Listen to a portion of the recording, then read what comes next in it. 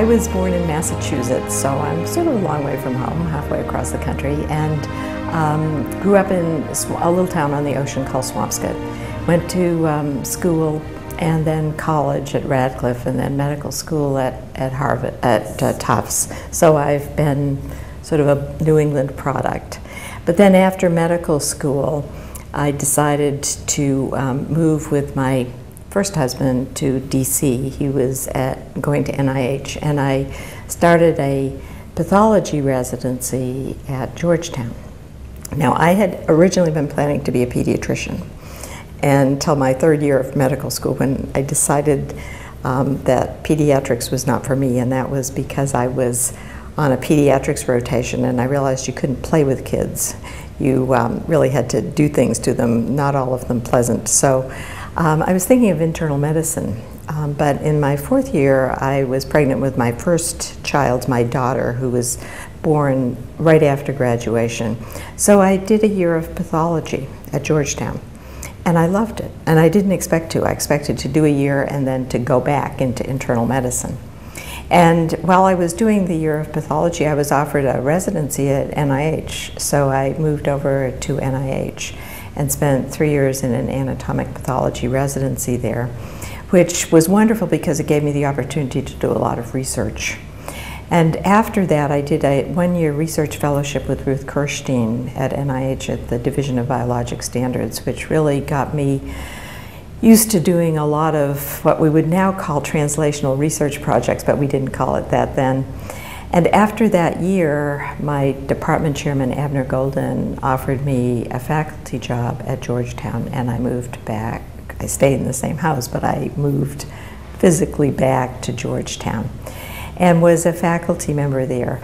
I remarried during that time, had 2 kids at that point, my oldest son and my daughter, and my husband, who I'm married to now for 43 years, is a pathologist also here, Dr. Ralph Powell, who's in the department here. And he and I decided to move with Abner Golden to Lexington, Kentucky. Now, this was a huge move. Abner had been my first pathology chairman as an intern, and then my pathology chairman as a junior faculty member. And he was moving to take over the chairmanship of pathology at the University of Kentucky in Lexington. When I heard about it, I said, "Where? Lexington, what?" And so we decided to go and look. And we went to Lexington, my husband and I, and Abner told us there were 2 great jobs. Tad would run the pathology department at the VA hospital there, and I would be head of anatomic pathology as a brand new associate professor at this university. Well, the problem was there was no one there. The whole department had left.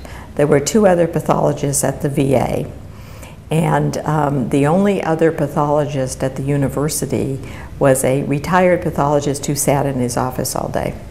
The medical students had no one to teach pathology that year, so they were actually reading Robin's textbook of pathology as their pathology course. And the thing that really made me decide to go to Kentucky with Abner was meeting with a group of medical students. And I had never seen a medical student wearing overalls before. These were bib overalls. And the University of Kentucky, many of their students came from Eastern Kentucky and from Appalachia. And this young man, I don't know his name, but he really was an influence on me because he said, "I hope you all come, we need you bad." And how could you not go? Because they needed us, and they really did. So we went in January, Abner and Tad and I, and a young man who had just finished his residency, Willie O'Connor, and he went with us. And one of the faculty members at Georgetown drew a cartoon, which I wish I still have, of Lil Abner, and I was Daisy May, and we were off to Kentucky to take over pathology. And we worked really hard. I mean, I read surgicals and did cytologies by myself. Abner ran the autopsy service. Tad went over to the VA. And I did this for about 3 weeks, and finally I said to my young colleague Willie, who had just finished his residency, "Do you think you could cover cytologies for a week while I do the surgicals. And we limped along recruiting faculty as quickly as we could. And we recruited a wonderful group of faculty over the years. Many of them are still in Kentucky. And it was a great time. We were working really hard. The pathology department was really appreciated. The students were great. And Abner, who I think was one of my most important mentors, believed in medical education. And so he believed that it was really important that we become great teachers for our students. And we did. So we were very happy there. We stayed in Kentucky for 21 years. Abner had to retire when he was 65. He dragged it out to 67, but Kentucky made him do that, and we were searching for a new chairman. And by that time, we had been there for 10 years.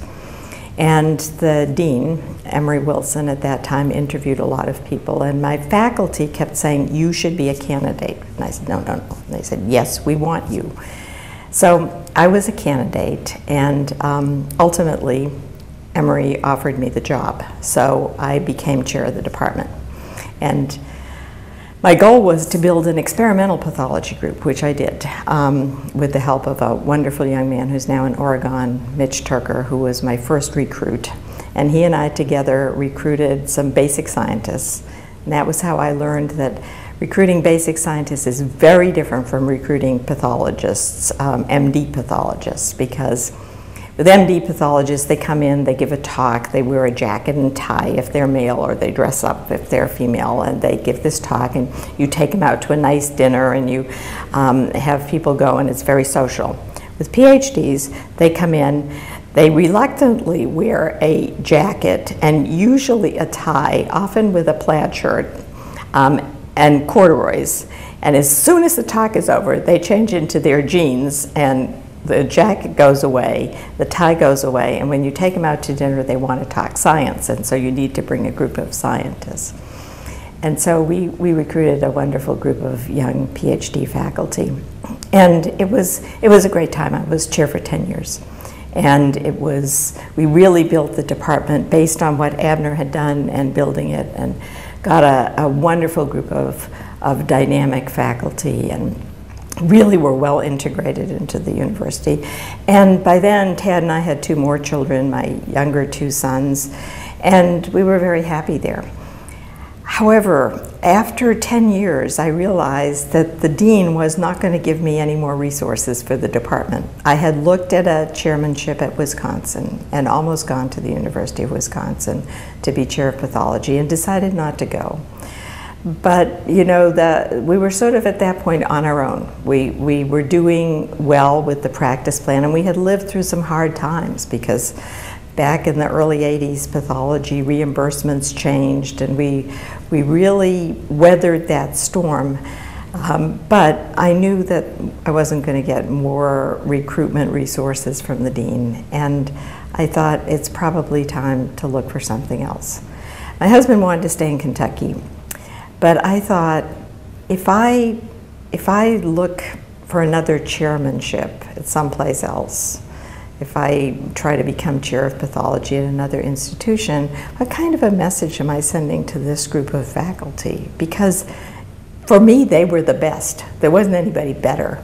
And so I decided, what would it be like to be a dean? Maybe I'll look at a few dean's positions, because my passion is medical education. I love the whole concept of medical education, but I think we could do it better. And I think I might be able to do something like that if I became a dean. But I'm not going to go someplace where I don't want to live.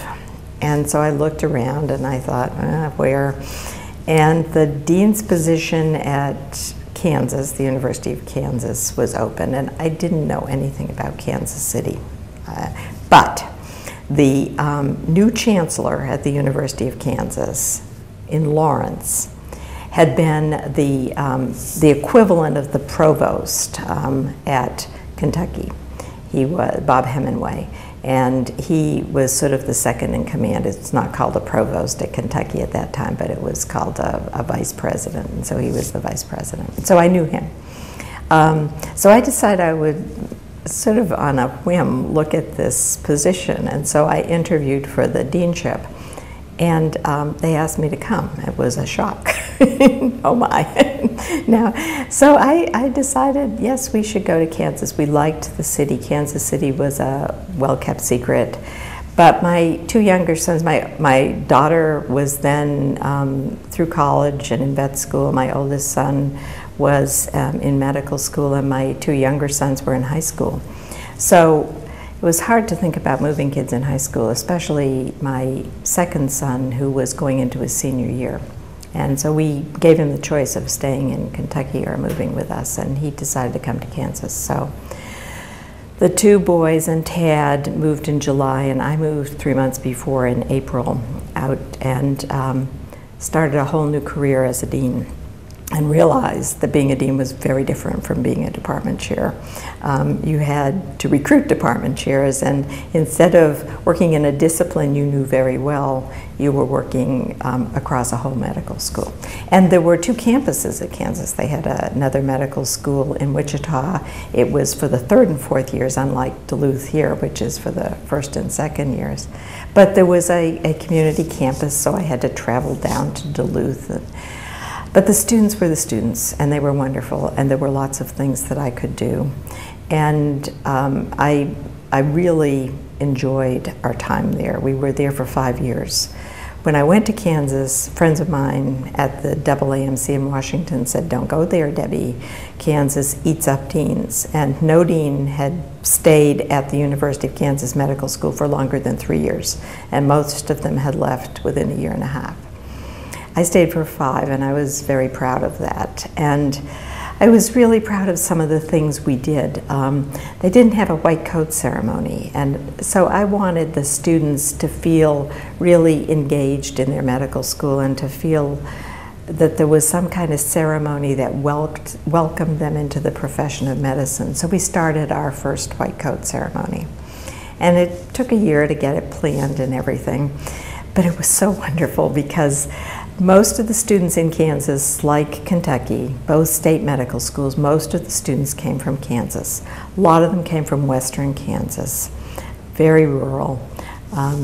And I still remember walking down one of the corridors after the ceremony, and these students had brought their families, and it was a big gala occasion, and we put their little white coats on, all of them. And I saw this young woman in a short white coat with a very tall, sort of weathered-looking man standing next to her. And he stopped me and said, "I just want to tell you, that was a too hanky experience." And it was her grandfather. And her grandfather had come from western Kansas to see her in the white coat ceremony, and it was obviously so wonderfully emotional for all of them. When I went to Kansas from Kentucky, people at Kentucky said, "Well, at least you're going to a basketball state."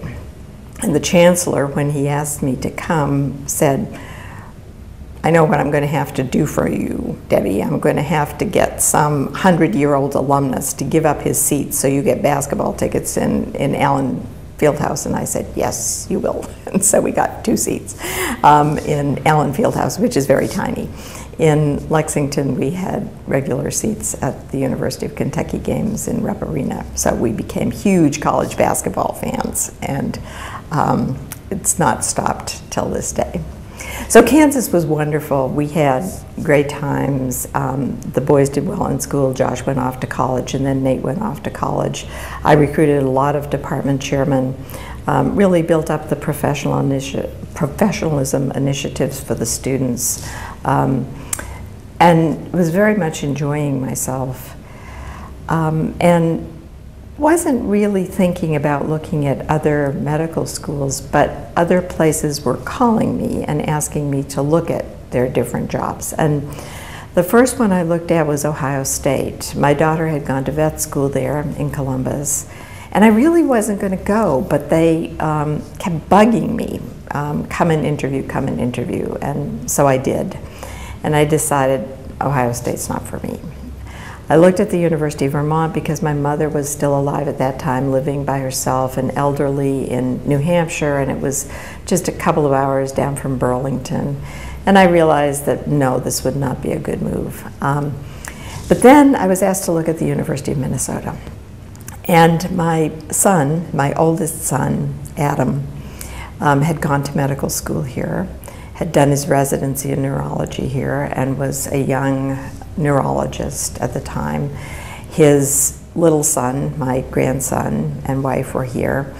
So I decided that I would come and look. And the other thing about Minnesota, which I knew very little about, except that it was a very large university and a very distinguished university. And I knew some people here. I actually knew Dr. Furt. We had been pathology chairs together, so I knew him. And I knew a few other faculty, not many. But I hadn't really thought about coming. It was just, you know, well, there was family here. And so I came up and met with the search committee. And then they asked me back for a visit. And then Dr. Sarah asked me if I would take the job. And all of a sudden I thought, wow, this is a major research university. This would be really exciting. This would be a great opportunity. So by that time we had no children at home, so it was easier. We didn't have to think about schools.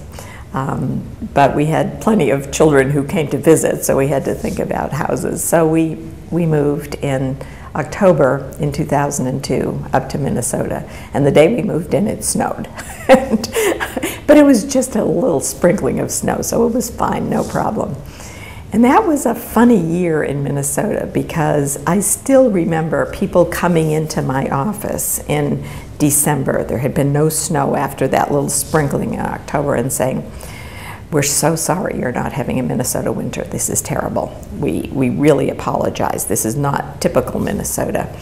And I said, "No, it's fine, really. I don't mind." And then in late January, there was a snowstorm. It was the first one of the winter. And it wasn't bad, even by our New England standards. It was about 7 inches of snow. But I said to my husband, you remember we had been living in Kentucky for 20 years, and we had been living in Kansas for 5 years. We better leave really early in the morning to get to work. So we get out on 394, and it's bare. It's not even packed snow, it's bare. And I thought, I am in a different place, a totally different place. So I had a wonderful 7 years as dean at the University of Minnesota. And it was great to be in a city with my oldest son, even though he and his wife were incredibly busy and I didn't see them often, but it was nice to be able to have them for Thanksgiving and spend Christmases together, and that was a wonderful side benefit. I realized what a great state this was. I mean, I'd never been in a state that was so outdoors oriented and with such a huge number of things to do, theater and sports, and it was really exciting. So recruiting, which I thought would be extremely hard, was much easier than I expected. And I'm very proud of the department heads we recruited here. Almost all of the surgery department heads, pediatrics twice, radiology. It was a wonderful time to recruit center directors and department chairs, and it was a wonderful institution to recruit to because I think we were able to build up strong research programs and really make a difference in the medical school, which the new dean is going to be able to build upon, and that's a great opportunity, I think, for someone. It's a fantastic place. I spent a lot of time in 2009, 2010 just being on the board of the McCullough and being involved with being the chair-elect and then the chair and then the immediate past chair. It took a lot of my time. It was a newly constituted board, so it was an exciting time to be involved with that. But I kept thinking, I don't know what I'm going to do with myself. I won't have all of these 7 a.m. meetings, but I've got to get a dog, so I got a puppy. Lucy, who's now my 4-year-old golden retriever, so that was wonderful, and I'm sure she's very angry at me because I thought I would have all this time to spend with the dog, and I don't have as much time as I thought I would to spend with the dog. And at that time, I rejoined the pathology department, of course, And I'd been away from pathology for quite a while, being dean at 2 places. And while I knew some of the faculty in pathology, I didn't know everybody. But I thought maybe I can help teaching. But the person who'd been the course director, Alan Rose, was very sick and then subsequently died of pancreatic cancer, a huge tragedy. And Alan had laid the groundwork for a medical school course. So I sort of was available and stepped in to sort of take over the faculty role of coordinating the course. And very soon after that, the medical school moved to the format of the human disease blocks in the 2nd year. So I correlated the pathology with the human disease blocks in the 2nd year and ran the 1st year course. And I've been doing that ever since. And it's been not totally fun because I still hate writing exam questions, but it's been really enjoyable to be able to start to put your own stamp on the educational programs for the medical students. And so I have very much enjoyed that. I've enjoyed reconnecting with pathology and helping to try to recruit new faculty to the department and watching the astounding pathologists that are in the department and helping to interview new residents. And so that's been a lot of fun, to sort of going back to my roots as a pathologist. The other thing that I've been doing, though, which is really satisfying for me, is that I've been involved in medical education at a very different level. Years ago, probably 6 or 7 years ago, I started talking with friends of mine at different organizations, and I've been involved with a huge number of organizations in organized medicine in this country, about ways that we could teach medical students differently. And one of my closest friends, Carol Caraccio, who was a faculty member then at the University of Maryland, is a pediatrician. And we met at a number of meetings, and we started to talk about our interest in medical education and what we would really love to do.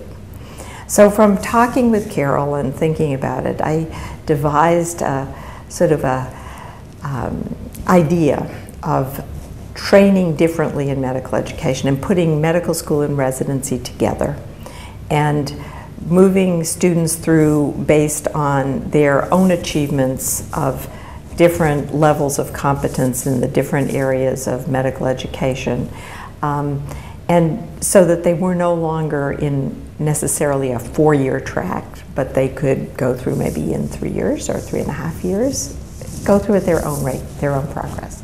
We'd sort of laid the groundwork for that when I was dean here, because I was appalled at the high tuition and decided we had to do something about that. So we established the flexible MD. We established 2 things. One was the flexible MD, one was the dean's scholarships, which were full tuition scholarships. But the flexible MD was basically, we would charge students for 11 semesters of tuition, but they could take up to 6 years to go through medical school. They could decelerate, they could do global rotations, they could go through in the standard 4 years, but they could go through somewhat at their own pace. So we established that. So I decided that now that I have time, maybe I will try to explore whether we could do this new pathway.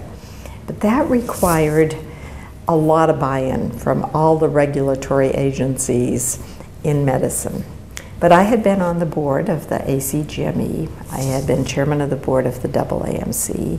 I had been very connected with the American Board of Medical Specialties because I was on the American Board of Pathology for 12 years and president of that. So I had connections with all of these things. And my friend Carol Caraccio was going at that point to the American Board of Pediatrics. So I said, what if we did this in pediatrics? And I asked the MMC, would you convene a meeting? So they did. So we convened a meeting in Washington. We had people from the ACGME and the MMC, and we had people from the American Board of Pediatrics, and friends and colleagues of mine, sort of an eclectic mix. And I outlined this idea, what if we developed a training pathway from pediatricians? And we started in the second year of medical school, and we track them. They do everything, but they do it from the lens of someone who is going to be a pediatrician. So when they were doing adult medicine, they would be thinking about, my patients are going to grow up to be adults. How can I modify their behavior, their health habits as children to prevent some of these diseases that I see in adults? How can we do this differently? So we've been working on this for 3 years. There are 4 medical schools: the University of Minnesota, the University of California, San Francisco, the University of Colorado, the University of Utah. I've recruited all of those schools because their deans were all friends of mine, and we got them all together. And this summer at all those 4 schools, we will enroll our first students in EPAC. And it's going to be a very small pilot program, 5 students a year. They'll enter the track in their second year. Every one of those schools has promised residency positions for these students. And we'll see how it goes. It's a great experiment in a new way to educate medical students. It just happens to be pediatrics because the American Board of Pediatrics agreed to do that with us. It could very well be surgery. It could very well be family medicine.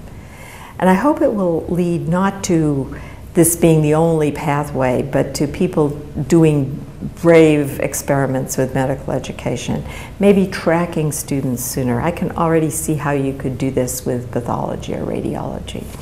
So that's been enormously satisfying for me and a lot of fun. And it's going to be wonderful to see how this evolves over the next few years. Each one of the 4 medical schools has agreed to take 4 classes of students. So when this gets done, we will have about 75 to 80 students going through this way, with the matched control students who didn't use this pathway but went into pediatrics. And we'll see what happens. And so that's been keeping me very busy.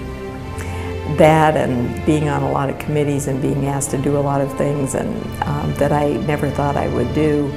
I'm beginning to think maybe I should cut back a little, plus writing exams for medical students here and trying to stay connected with things that I can do in the medical school to help Minnesota. So it's been fun and it's been busy.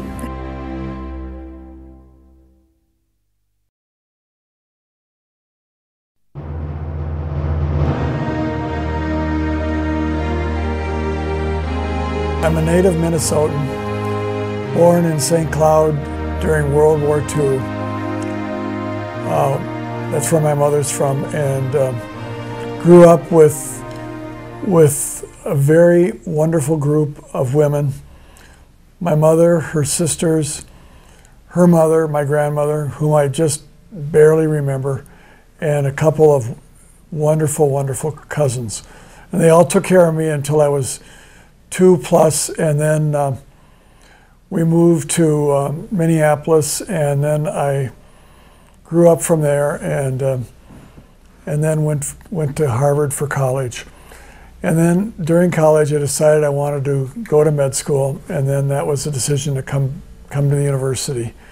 And then my first year of medical school was actually, for me, a bit on the boring side. And so then I learned about the MD PhD program and enrolled in that, and then went on. And so I started medical school in 1965, and I graduated with my MD and PhD in 1970. And the PhD was in anatomy.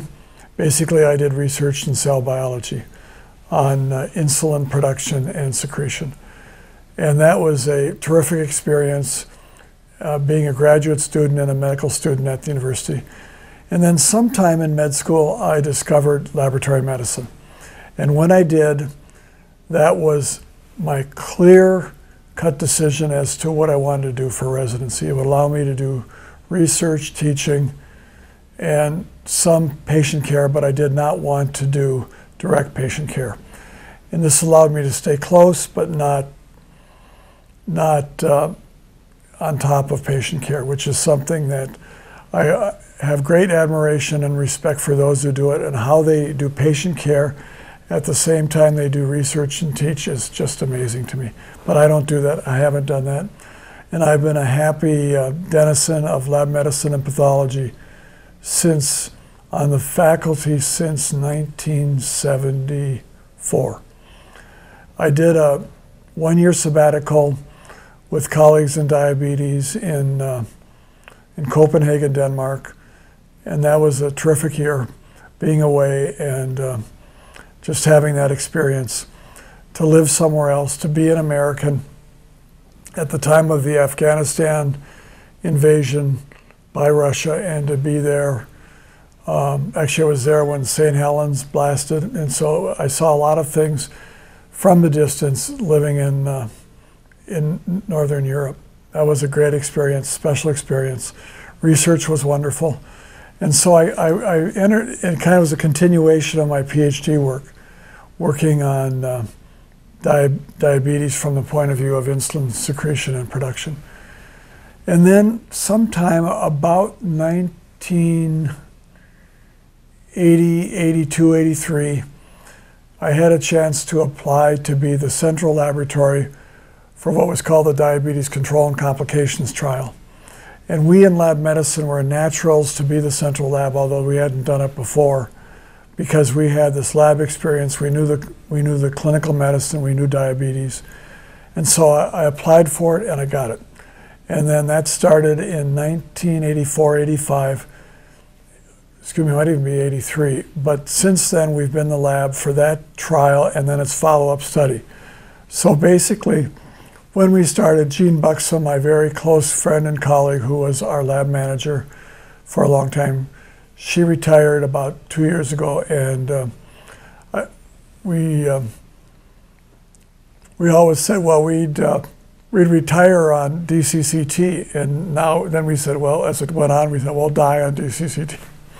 Haven't quite done that yet, but she retired on it, and I'm in a phased-on retirement, still involved in it, and I'll be involved in it at least until I retire. And this has been a great experience.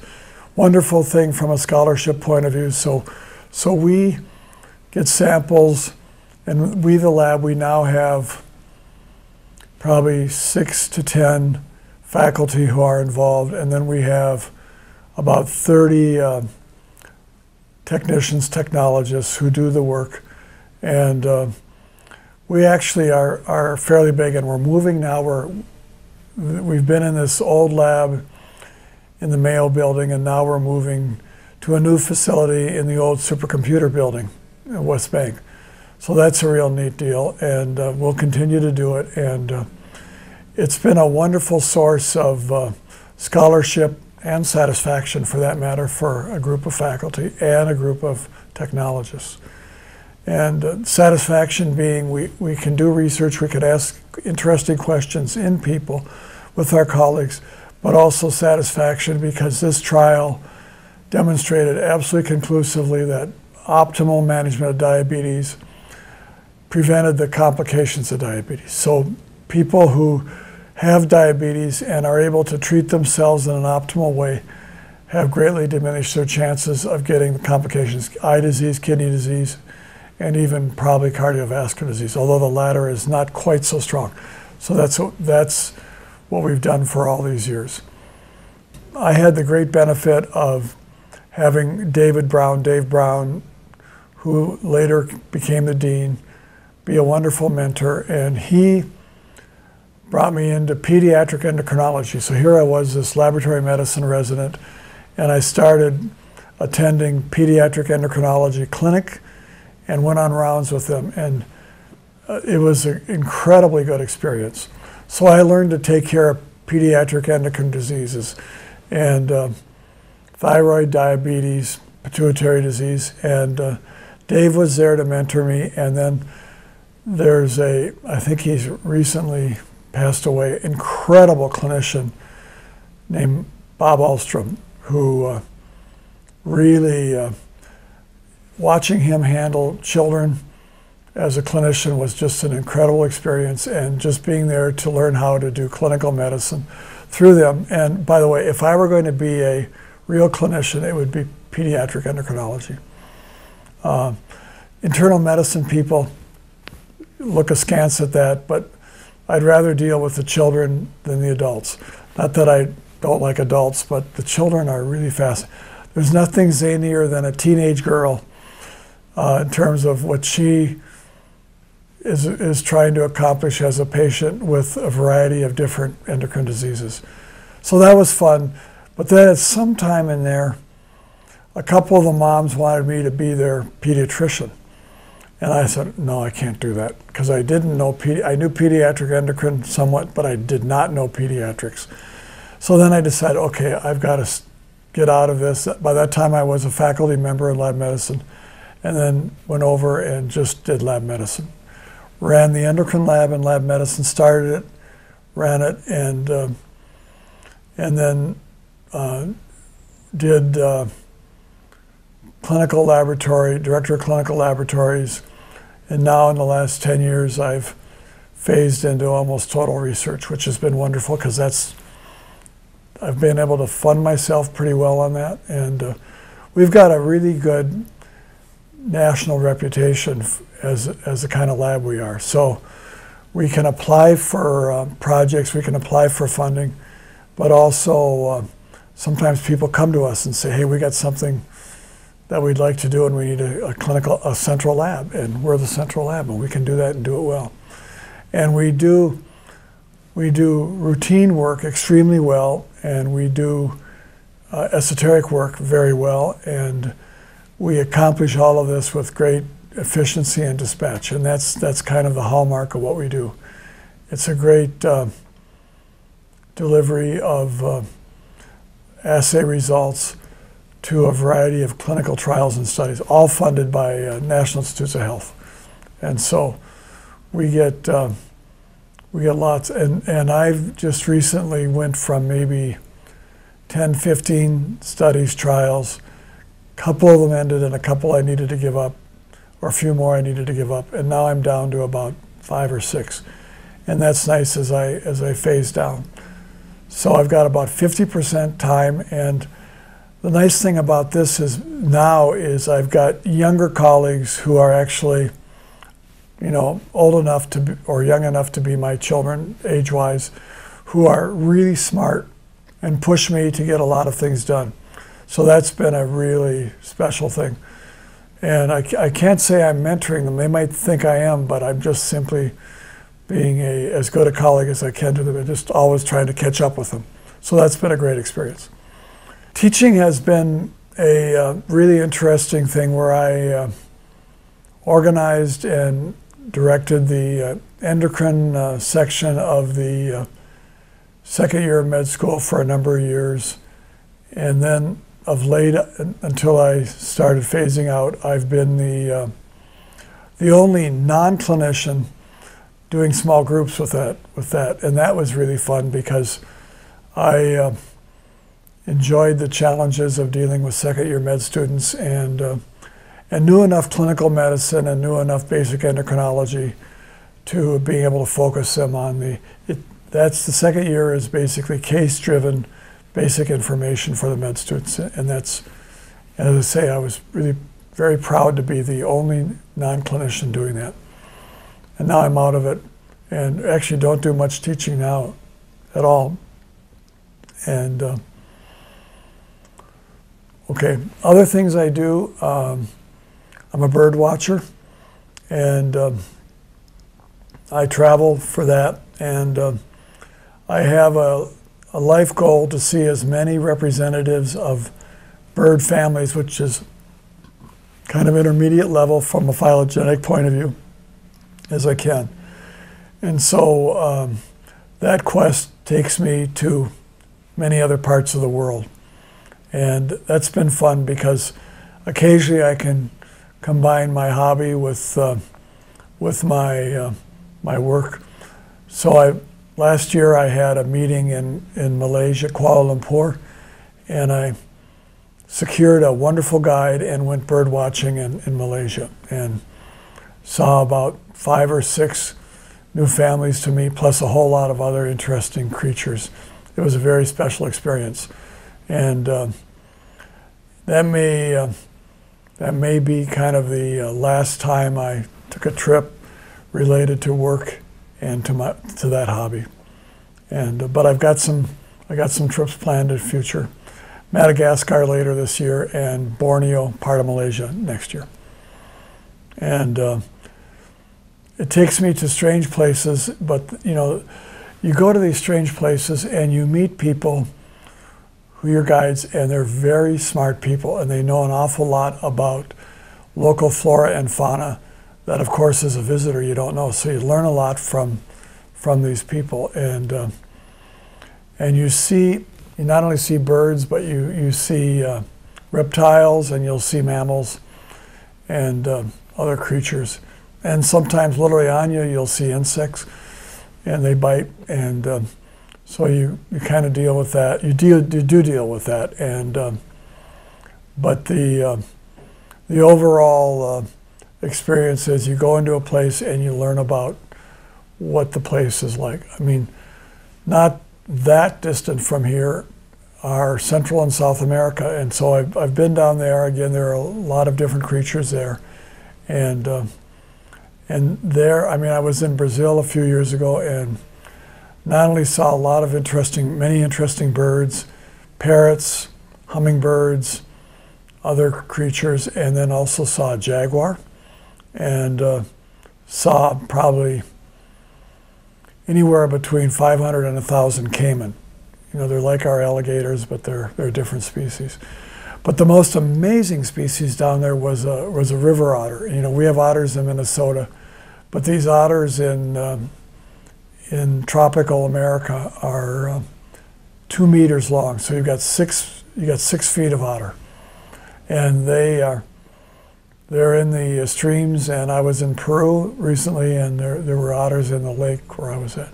Special creatures, and they've got a head about the size of a dish plate, and they'll take a big fish, say originally this long, and then they'll eat it, and none of the small fish for them. They eat the big ones. So that's been a plus. I mean, you know, I go there with a focus on the birds and have great guides to find the unusual birds I want to see. But then also in both Brazil and in Peru, they showed me these incredible otters. That was really neat. And now, of course, you go to Africa, and my focus there has been, again, target bird families. But then you also see the mammals, and the most amazing species I saw in Africa was a giraffe. And a giraffe in itself, as tall as it is an ecosystem unto itself. There are birds that live just on the giraffe, and basically get a meat. They're called oxpeckers, and they're an unusual bird family all unto themselves, and they eat the insects that are on the giraffes, and you can see them climbing up and down the necks of the giraffes. Very special experience. And so you can see all those creatures, and I could go. I'm not going to go on and on. Okay, other hobby I have is I'm not a musician, but I'm kind of an opera nut. So I go to opera, and I've gone to opera in different parts of the world, and most seasons I make a pilgrimage to New York to see the opera at the Metropolitan Opera. And that's been an interesting hobby, sidelight, something to focus me intellectually in addition to the birds and in addition to my work. You know, it's such a privilege to be a faculty member, and I know the politicians in the Midwestern states, say Minnesota, Wisconsin, Iowa, Illinois, do not understand the jewels they have with their state universities, and how accomplished and how broad our university, with both the Minneapolis and St. Paul campuses, our university is just unbelievably diverse in terms of the academic pursuits. And you know, you're always learning, and you can always walk across the street and run into someone or catch up with someone who really knows a lot about something you don't know, and something that you can, from which you can learn. And that's been a lifetime of that kind of thing. Special, and it's great to have a med school immersed in a first-class research university. In many places, the med schools are separate, but not here. It's integral to the university, and that's very, very nice.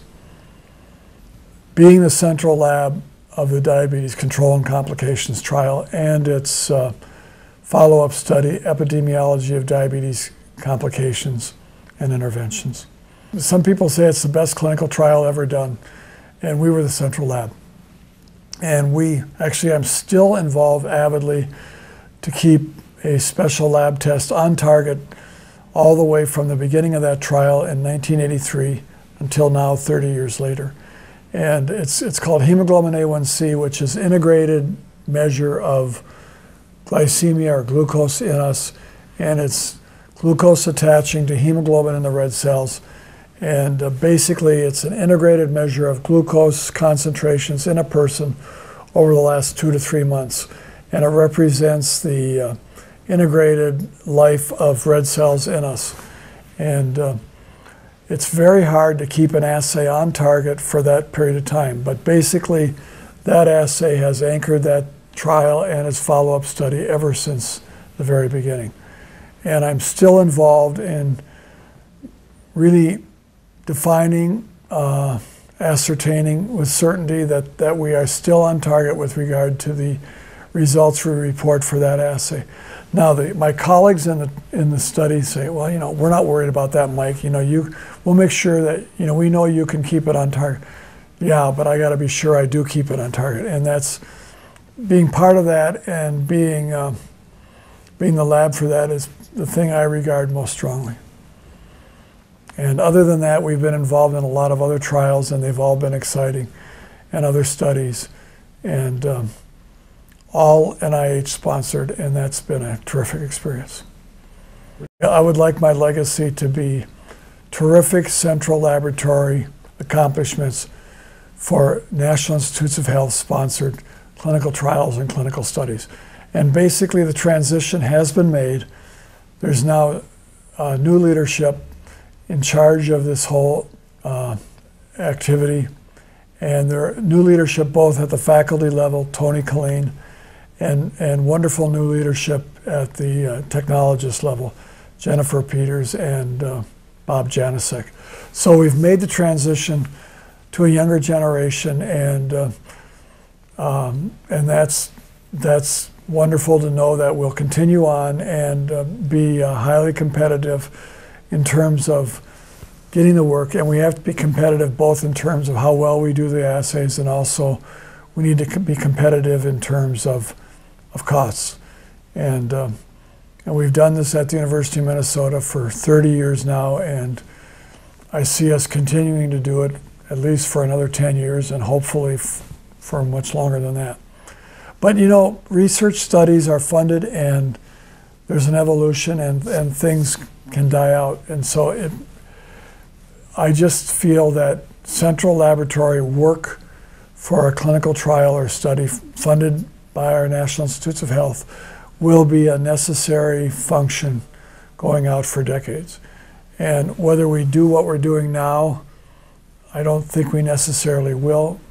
There are new technologies that will be implemented that are just either in a very challenging stage now, but over the horizon they'll be much more readily applicable.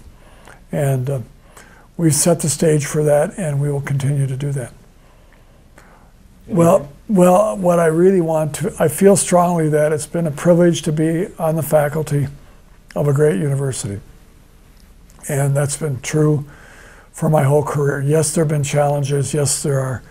And you've always got to compete for funding, and that's sometimes a bit pressured and a bit stressful.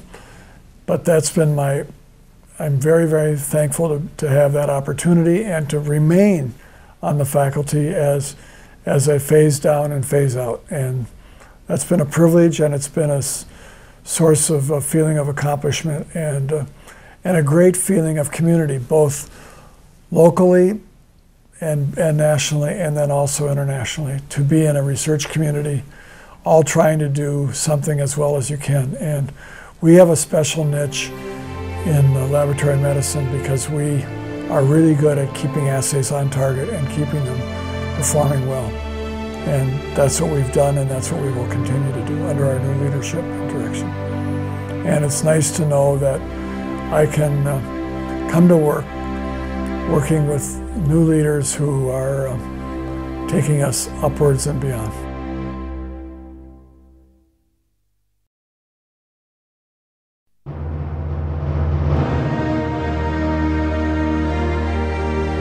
I was born in Boston, but grew up in Ohio.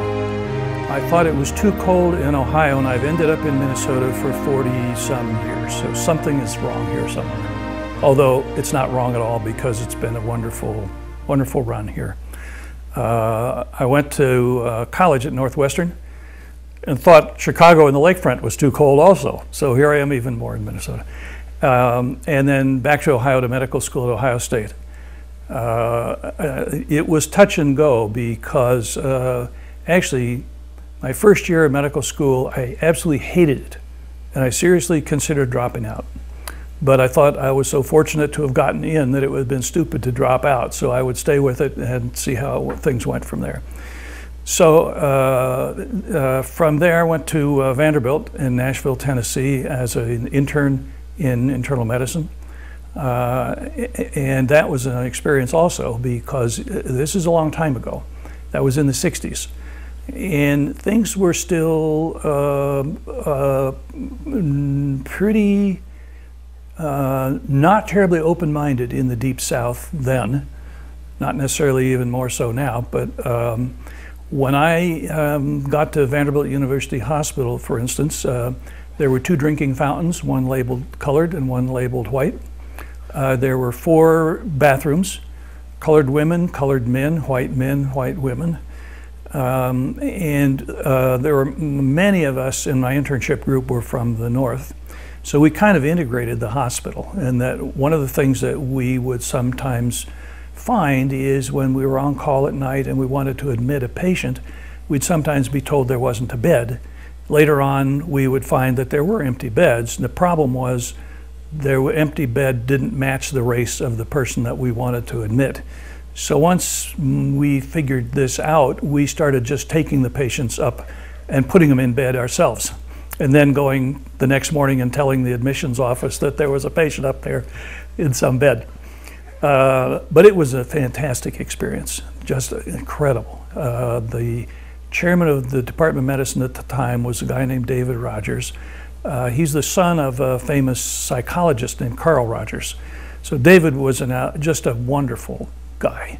And in those days, things were not nearly as well developed as they are now. So for instance, the clinical labs closed at 8 o'clock at night. So if we wanted a CBC, we had to do it ourselves on new admissions. We had to do spinal taps and take the spinal fluid to the lab and look at it ourselves. If we wanted to inoculate cultures, we went to the micro lab and inoculated the cultures. Also doing EKGs, any of that sort of thing, we did it ourselves. It was an interesting place though, because we did have some country western stars who were admitted to Vanderbilt. One of my patients was a guy named Earl Scruggs. There's a combination, Flatt and Scruggs, and I forgot, one of them played the guitar and one of them played the banjo, but they were very well known, and Earl Scruggs was admitted for headaches. There were other big names who were in and out of the hospital. June Carter Cash was there, Brenda Lee had a baby there, so it was really interesting from that standpoint. And at that time, Nashville was dry. You couldn't buy alcohol. So if you went out to dinner, you could take your own bottle of alcohol and buy a mixed setup. On the other hand, we didn't have a lot of time to go out to dinner anyway. And those days, internships, my internship, I was on every other night for 6 months out of the 12. And that meant we would go into the hospital around 7 or 8 in the morning. You'd work all day, all that night, all the next day, but you never got out of the hospital by 5 in the afternoon. You usually get out maybe 8 o'clock the following evening. So it was, on the other hand, the patient experiences were unbelievable. Some of them still choke me up, and I remember very clearly. One of my patients was a man in his probably early 40s who developed acute renal failure, and we had to put him on dialysis. And kidney transplants were a big deal in those days, and they still are, but they weren't very readily available, and we weren't sure that he was going to survive long enough to get a kidney transplant. The guy had 2 little girls. They were about 6 and 8. And in those days, the visiting rules were very rigid. He was in the VA hospital, and his girls weren't allowed to come up and see him. So his mother and I conspired, and I snuck the girls up the back stairway so they could go in and see their dad. I happened to go back to Vanderbilt about 8 or 9 years later and learned that the guy had gotten a kidney transplant and was doing well. But it was, you know, he got to see his girls when we didn't know how long he was going to survive. I think the last new patient I had there, I was back there for a second year, so I had 2 years of internal medicine at Vanderbilt. And I think the last new patient that I admitted was a woman, probably late 30s, who had new acute myelogenous leukemia. And that was about 1970. And the chemotherapeutics really weren't all that good then. And so she also had a couple of younger children. I don't remember how old. And she was dead in 6 weeks. So it was quite an experience in dealing with the kinds of really human issues that you experience in clinical medicine. One more little vignette for this. One of my other patients was a man, probably 60-ish, who had carcinoma of the pancreas. And he was end stage. And I think he had, I don't know where his wife was. I don't remember her being in the picture, but he had one child who was a daughter who was about 30. And remember the last night of this man's life, I happened to be on all night, and I basically sat there with his daughter all night while he was dying. Those kinds of things set your career in a particular pathway, I guess. Or they certainly, maybe not a particular pathway to your career, but they sure affect how you think about medicine and how you think about patients. So how in the world did I ever end up in Minnesota when it was too cold everywhere else? That was the time of my internal medicine residency was also the Vietnam War, and I knew I was about to be drafted, so I volunteered for the Public Health Service. I did get drafted, ended up going to Memphis to have a physical and everything else, but I had already volunteered for the Public Health Service. And at that time, I thought I wanted to do infectious disease. And so when I volunteered, they said we could discuss what I would do, and they would try to make that arrangement. So what we had agreed on is I was supposed to go to Trinidad to work on a cholera vaccine for the CDC. So my orders come through from the Public Health Service, and it says, report to the State Health Department in Minneapolis, Minnesota.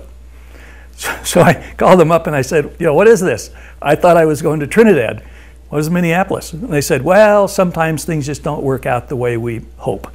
I said, so, you know, you volunteered for the Public Health Service, and you don't have to go. You can always resign. Well, I'd already been drafted.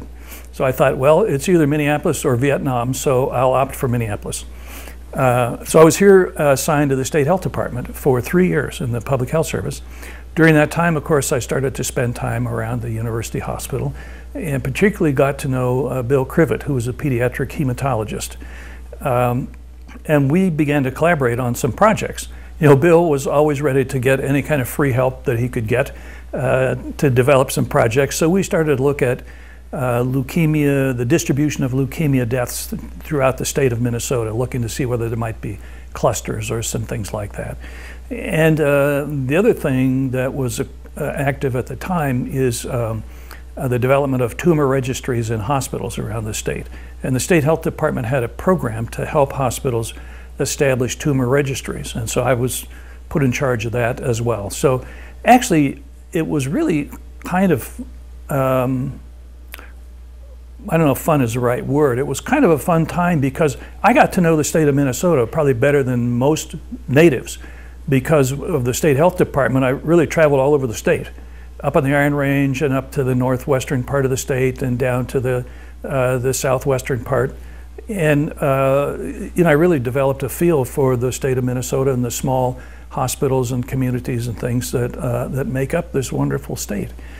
And also then during this time when I was spending more time around the university, became aware of the program in laboratory medicine or clinical pathology, which at that time was one of the few in the United States.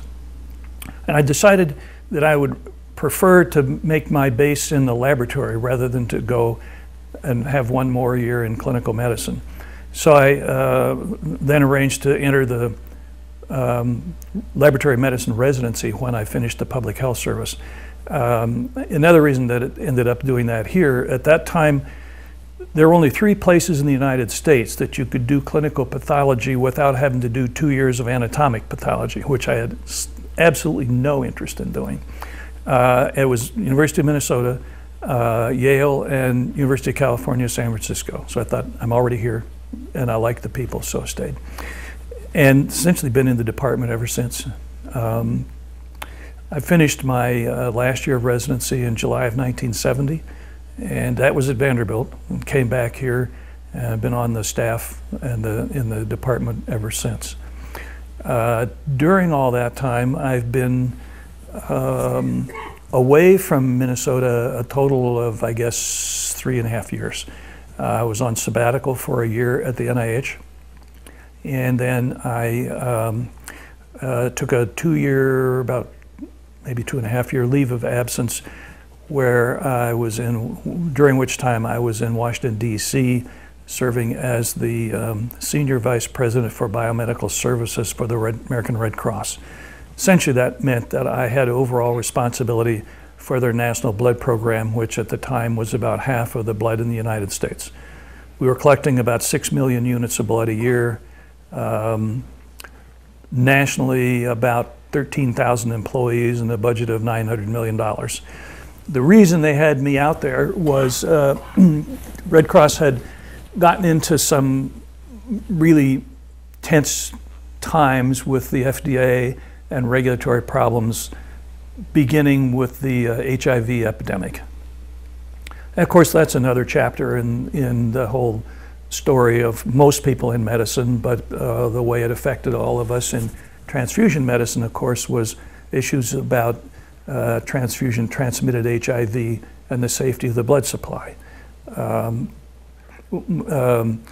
The other thing that's been unique about my career is up until about 10 years ago, so for about 30 years, I not only was the medical director of the University Hospital Blood Bank, but also medical director of the Red Cross Regional Blood Center in St. Paul. And in later years, I was essentially the CEO of that blood center.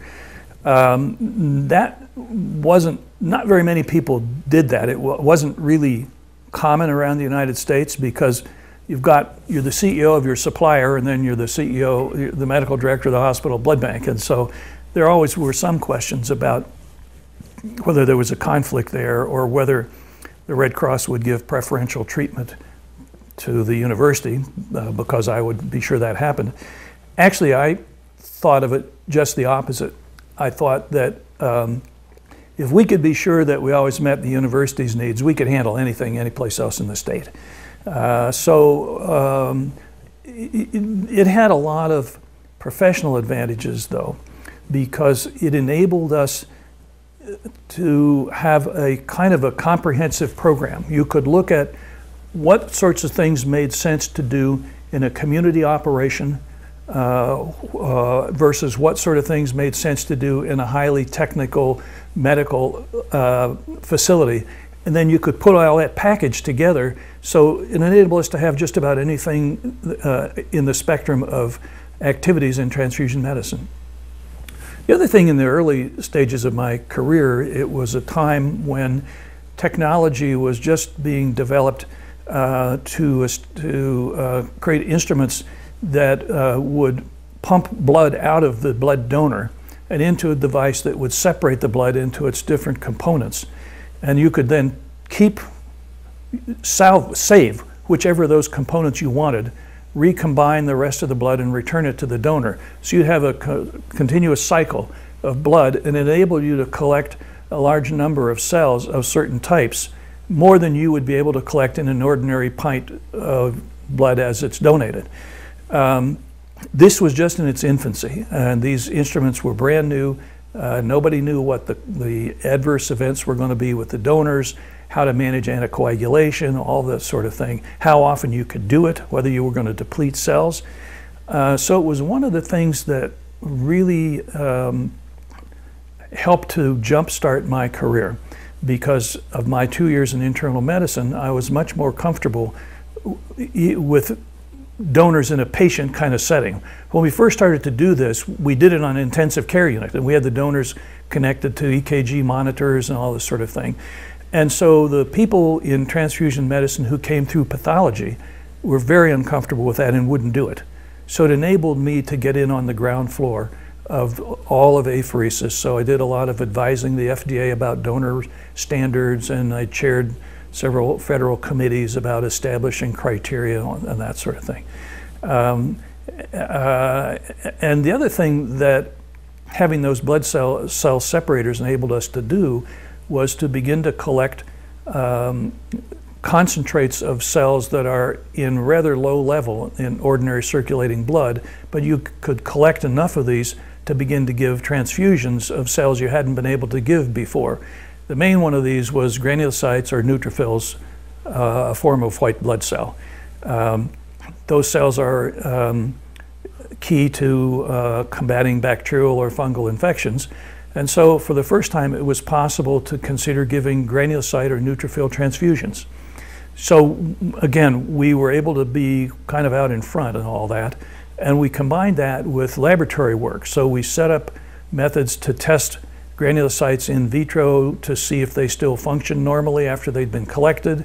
We were able to set up assays to see how one could store them, that sort of thing. And so I was fortunate then to establish a relationship with people at the U who were experts in granulocyte function, specifically Paul Quee.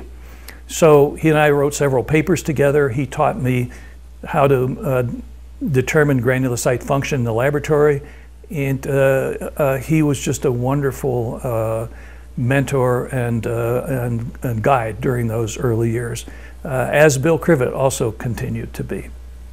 So the other thing, now we're into the 80s,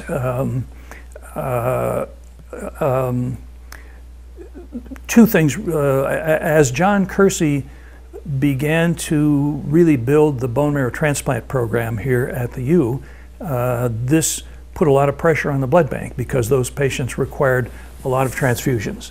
And so John and I formed a really nice relationship so that we would be sure that the blood bank had what it needed in order to support his marrow transplant patients and development of his program.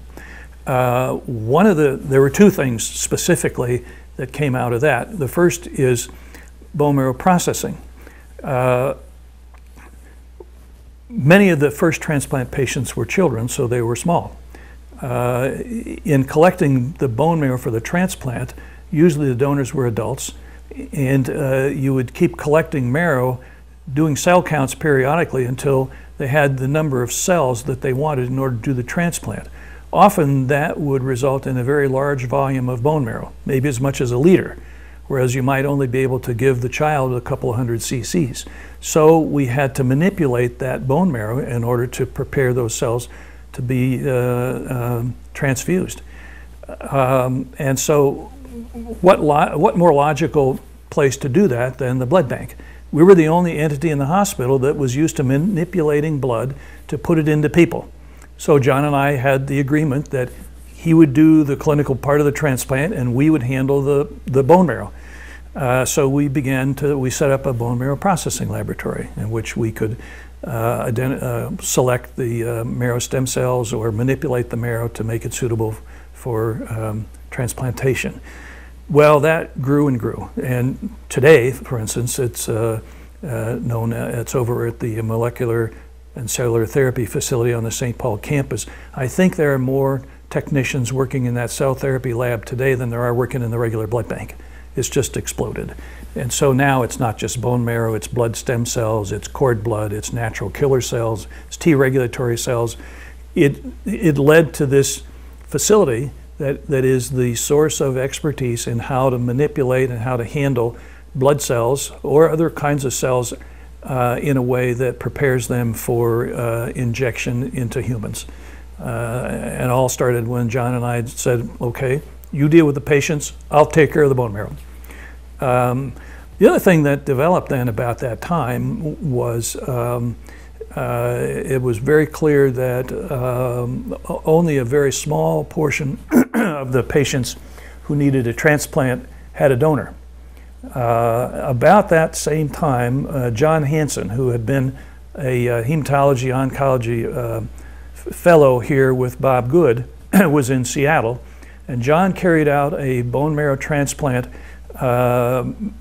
between a donor and a patient who were not related. Turned out the donor was one of the technicians in the HLA lab out there. And in typing everybody, they learned that she was an identical HLA type with a patient who needed a transplant. So they did it.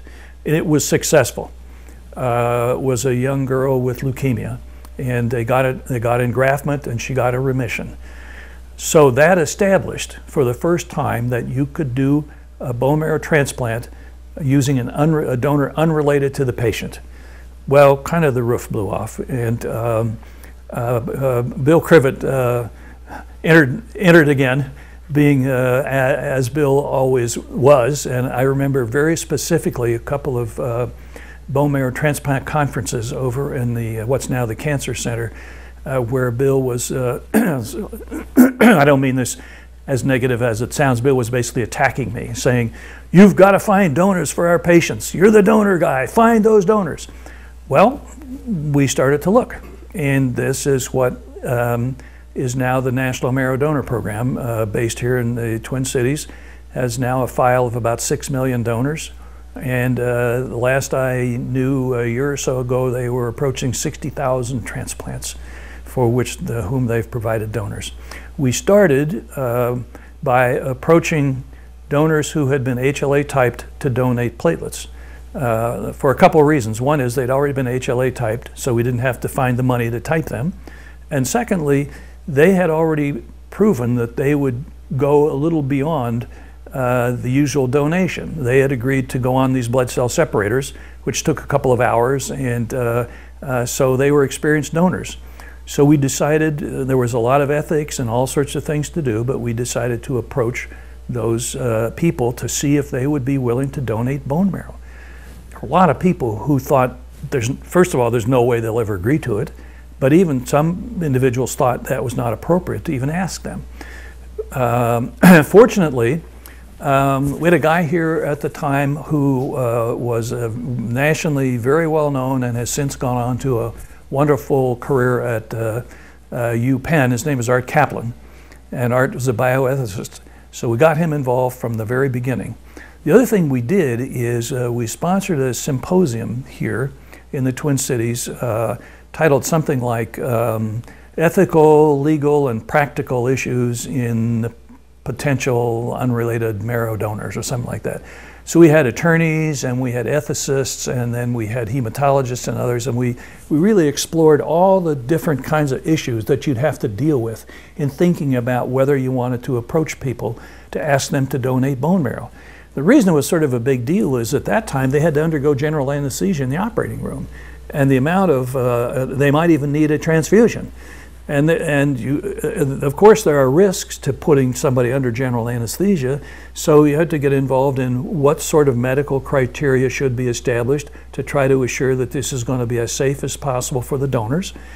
Just all kinds of things that had to be done. And this is a place, an example of where this relationship between the Red Cross Blood Center and the University Hospital was fantastic, because these were Red Cross donors, and the Red Cross had the community support and the image in the community to probably open some doors to be able to do this. We had a community board of directors for the Red Cross Blood Center, and we went to them with these programs, and they were enthusiastic, and so we very early on got good community support to do this. So we got a start with the bone marrow donor registry. It's here. We had 2 Red Cross nurses who started to call donors and ask them if they'd be willing. One of those nurses still works for the National Marrow Donor Program. She's NMDP employee 002.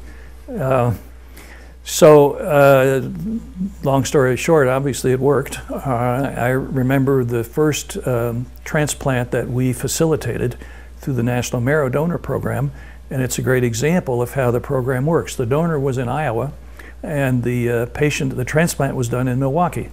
And this was in December, and wouldn't you know, there was a snowstorm. And at that time, it wasn't very well known how to preserve bone marrow, or how long you could preserve those cells before they would begin to die. So we were under a lot of pressure to get that marrow to Milwaukee as soon as possible. Fortunately, the Civil Air Patrol volunteered, and they flew the marrow from Iowa City to Milwaukee. The transplant was successful. It ended up being written up in the Reader's Digest as a human interest story. Well, they've gone on, as I said, to 6 million donors in the file, and 60,000 or more transplants now facilitated all around the world, really. And it's one of the things that I feel most proud of having accomplished. I was the founding president of the NMDP, and it's here because our staff were the first people who were doing it. It wasn't all me. There were 3 of us who were partners in founding the National Marrow Donor Program. John Hansen, the guy that did the first transplant out in Seattle, was also an HLA expert. And then really a gentleman who's an icon in transfusion medicine. His name is Herbert Perkins. He was the medical director of the blood center in San Francisco. And so the 3 of us were the co-investigators on the original federal contract to establish the NMDP. I was the founding president, and it was here because I was responsible to really get it up and running and operate it. So it was not too long after that that I was asked to go to Washington, D.C., because I'd been involved with the Red Cross in many ways, and they were having a lot of problems. They were making errors. They were erroneously releasing blood that shouldn't have been released. As far as we know, nobody ever really was infected with hepatitis or HIV because of errors that were made, but they were making errors all the time, and it was a matter of time till something bad was going to happen. And they knew this, and the FDA knew it, and the FDA started to put a lot of pressure on the Red Cross. So I was asked to go out and sort of revamp everything. It was a tumultuous time. I got to be the fodder for a 60 Minutes story on the Red Cross. There was a ton of media attention. I was constantly being interviewed. There was a congressional hearing where I was the fodder for that. It's rather intimidating to be the one person with your lawyer next to you, sitting down there, and all the paneling up there with all the congressmen up there ready to fire off questions. The preparation for that was incredible. And I also was the beneficiary of a lot of media coaching also. My main media coach was a guy named Frank Mankiewicz, who prior to that had been the director of National Public Radio. It's either his brother or uncle Mankiewicz was the director of the movie The Wizard of Oz. So he really knew his stuff. And one of the things I always remember that they taught me was don't have your eyes wander around because it makes you look shifty. So look right at the camera or look next to the camera. But we had a lot of, it was a great experience. The number of things that we did that I think were fundamentally, were huge changes with the Red Cross, and that I think were valuable. I'd be a little biased if I didn't think that. One is, at that time, the Red Cross was doing transmissible disease testing for HIV and hepatitis in about 55 different locations around the United States. Well, to standardize that, to quality control that, and also if you wanted to introduce a new improvement in the method, it was almost impossible to do that. So we put in place centralized testing. We established, I think, originally 13 national testing laboratories and shut down testing in all the other locations. So you could control it better, you could standardize it better, and you could be more nimble when new tests came out to get them introduced. Another huge thing which earned me a lot of hostility was that we essentially separated the blood program from the other parts of the Red Cross chapter. Before that, blood was one of many different Red Cross programs. And so each community that had a Red Cross chapter, there would be a chapter manager, and then they would have a program in first aid or water safety or blood.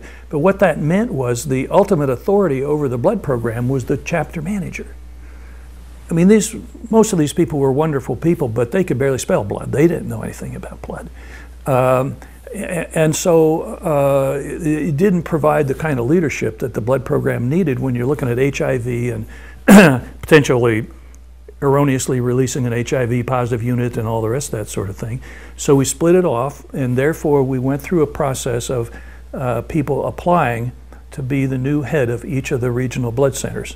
And I had the ultimate authority to make that selection. And of course, I didn't select most of the chapter managers. I selected other people. Many of them were physicians, but many of them were administrators or people who really knew how to run the blood program. Earned me enormous hostility, as you can imagine. The other thing that we did, I'd say three things. The other thing that we did is, prior to that time, most blood centers in the United States, including the Red Cross, operated under what I would call a medical model, more like a physician dealing with a patient. So you'd make a lot of individualized decisions based on what the situation warranted. You know, when you're trying to standardize how you collect and process 6 million units of blood a year in 55 locations, you can't do that. You've got people making different decisions all over the place. Somebody would accept a certain donor in one part of the United States, and somebody would reject the same kind of donor in a different part of the United States. You can't do that. So we began to introduce what we call the pharmaceutical model, meaning that we began to think about operating a blood center the way you would operate if you were Merck making penicillin tablets. You're going to highly structure and standardize everything you do, so that if you're Merck and you make penicillin tablets in 3 different locations around the United States, you do it exactly the same way, and your penicillin tablets are all exactly the same, no matter where they came from. This was a huge change. It is what's happened to blood centers over the last 25, or since the HIV epidemic.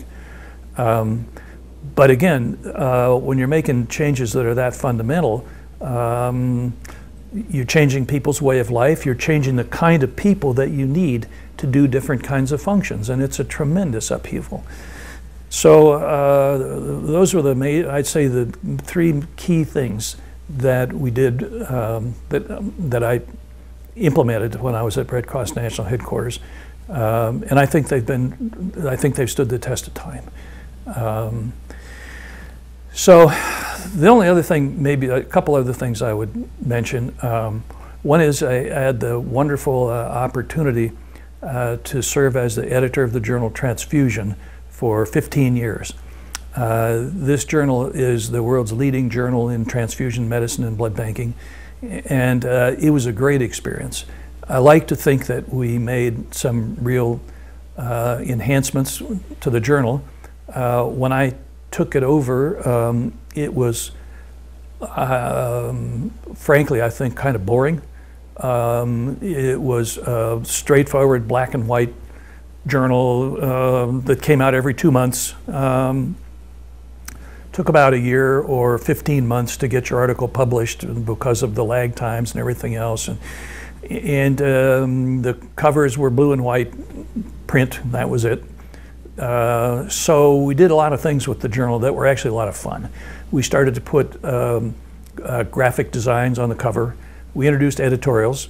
We introduced review articles. We introduced commentaries. And we converted to a monthly publication, and we streamlined the operation so that we could get things in print within 6 months after they were accepted. Toward the end of my term as editor, we actually were getting things out in about 4 months after material was accepted for publication. So we did a lot of fun things with the journal. Another fun thing we did is I happened to be editor during the year 2000, and so we decided for each of the 12 monthly issues during the year 2000, we would pick, the editors and I would select something that we thought was a major advancement in transfusion and blood banking over the prior 50 years. And that would be kind of a theme for that issue. And then we would also design a special cover graphic and that sort of thing for that issue. And for instance, in the first issue, the theme was blood groups, and we recognized the discovery of the ABO blood group system, which was just about 100 years before this. It was in 1902 or something like that. And so we had graphics related to blood groups, but what it enabled us to do was some fun things. We could show how Landsteiner, the Austrian physician who discovered ABO blood groups, basically just took blood from people in his lab and mixed it together and looked and saw cells clumping. But by the year 2000, the genes for those blood groups had been cloned, the molecular structure of those antigens was all known, and so we could carry it all the way through that 100 years to show what had happened. So we were able to do that with 11 other themes during that year. And one of the fun things was about it, at the end of the year, what I had made up for the associate editors, and I have it in my office, it's one of my favorite things. We made a poster with the heading on the poster being the logo of the journal, but then there was each of the 12 covers was in this poster. And so at our annual editors meeting, we all signed these posters for each other, and so I have this autographed poster in my office from all the other associate editors who went through all this with me. So I think we really energized that journal. The other thing that's been a wonderful part of experience here is we've had a blood bank fellowship program. Our first blood bank fellow was Pete Olson in 1973, and this year, 40 years later, I'm going to be relinquishing my responsibility as the director of the fellowship program. We've had, I think, about 70 fellows over the years. About half of them are in the practice of community hospital pathology, where most of them also have responsibility for the blood bank in their hospital. The other half are in full-time blood banking, either in blood centers or in academic medical careers. The director of blood banks in a number of different medical schools are former fellows here. Probably our all-time most successful one is a guy named Brooks Jackson, who's the chairman of pathology at Johns Hopkins, who was a fellow, I don't know, about 25 years ago. The other kind of neat thing about Brooks is he met his wife while he was a fellow. She worked for me, and they met, and you know, they've been married ever since. So it's kind of a nice connection. There's another piece of connection to Brooks, which I'll come to in just a minute. I mentioned the bone marrow transplant lab, which evolved into the incredible cell therapy lab that we have today, and that's been one of the things that I had put a lot of effort into. I did some cell therapy kinds of research myself, but also spent a lot of effort developing that laboratory, getting the facilities and the staffing and that sort of thing, and making it responsive to the needs of the medical center. Dave McKenna now is the director of that laboratory. He was a fellow, I don't know, 6 or 7 years ago. It's perfect. It's just the way you want to see things. You know, he was interested in that. He moved into it and began to take on more and more of those responsibilities. I could step aside. Dave now is the director of that laboratory, and he's doing a fantastic job. So I feel really great about having a key role in developing that lab and positioning it so the next generation can move in and take it forward from here.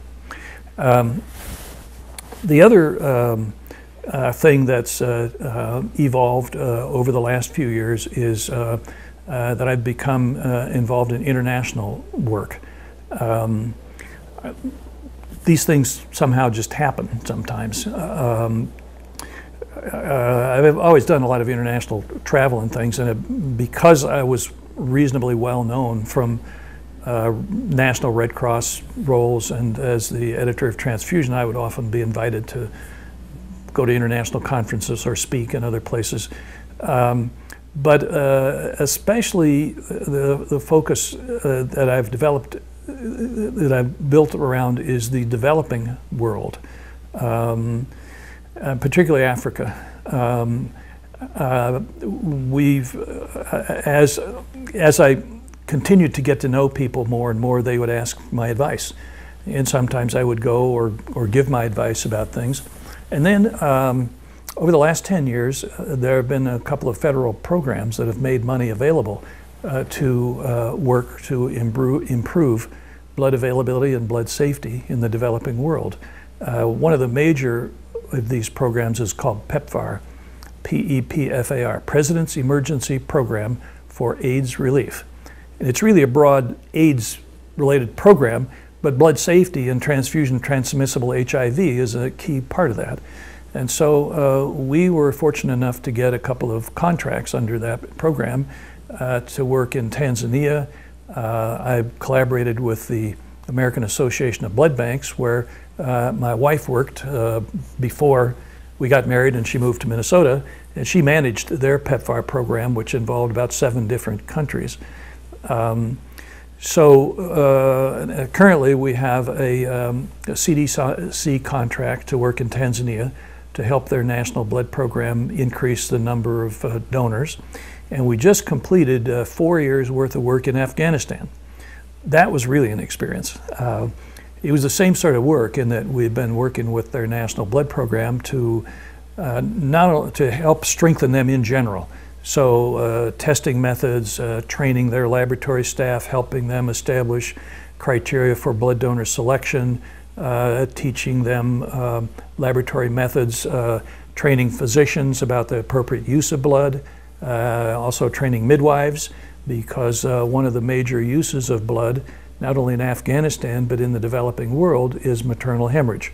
Actually, Afghanistan has the highest maternal mortality rate in the world, and the largest cause of death in women is hemorrhage. So if you can increase the availability of safe blood, you contribute to improving maternal health. But also, the midwives are key. They have to recognize early on when there's a problem. They have to know what to do about it. So part of all this was training programs for midwives as well as physicians. Also training of nurses and lab staff. And I must say, various of us, we've probably been to Afghanistan over 4 years, probably a total of maybe 12 or 14 times. There have been probably 20 of us altogether that have gone in various combinations. I wasn't on all those trips, but our experience in Afghanistan has been just outstanding. The people have been very supportive, very grateful that we're there, very respectful. They've been wonderful to deal with. They've been very responsive, as opposed to some of the sorts of things we've tried to do in some other countries. When you go to Afghanistan and you work on some things and you go back 3 months later and they're doing it, as opposed to some other parts of the developing world where it doesn't work that way. And I just want to give one little vignette about this. This was about a year and a half ago. One of the training programs that we put on was training for about 50 Afghan physicians in clinical use of blood and appropriate transfusions. And one of the things, of course, that's a common part of physician education is the use of the hemoglobin to decide when to give a transfusion. And usually there are some guidelines that are established, hemoglobin values, above which it's thought that most patients won't need a transfusion. The usual value these days is 7 grams of hemoglobin. And this is part of what the training involves, among many, many different things. 3 months later, we were back there. I hadn't been on the first visit. I was back on the second visit, which involved midwife training. And one afternoon, we went to a women's hospital. One of the people that was with me is one of our university trauma surgeons, James Harmon. And he and I met with the OBGYN residents in this women's hospital.